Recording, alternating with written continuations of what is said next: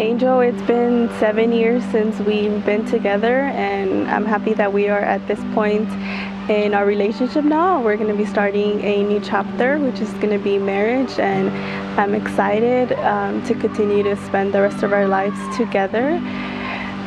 I never imagined that when we met when I was 17 that it would come to this, but since the first day I met you, you were the type of guy that I was looking for, a hardworking guy, a guy that came from a good family,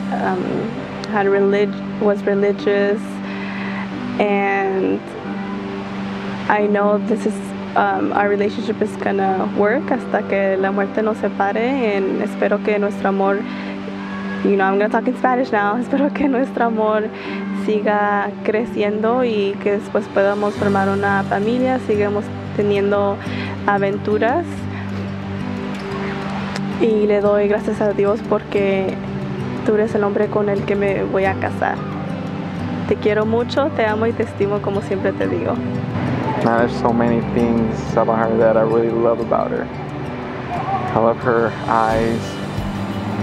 I like how she sways her hair. I like how she comes from a really good Catholic family. Really good family. And also what I like about her that she's so different than me. She likes to go out, she likes to do things. She loves to go to concerts, that's for a fact. And she's very adventurous, and this is the person that I really want to marry with.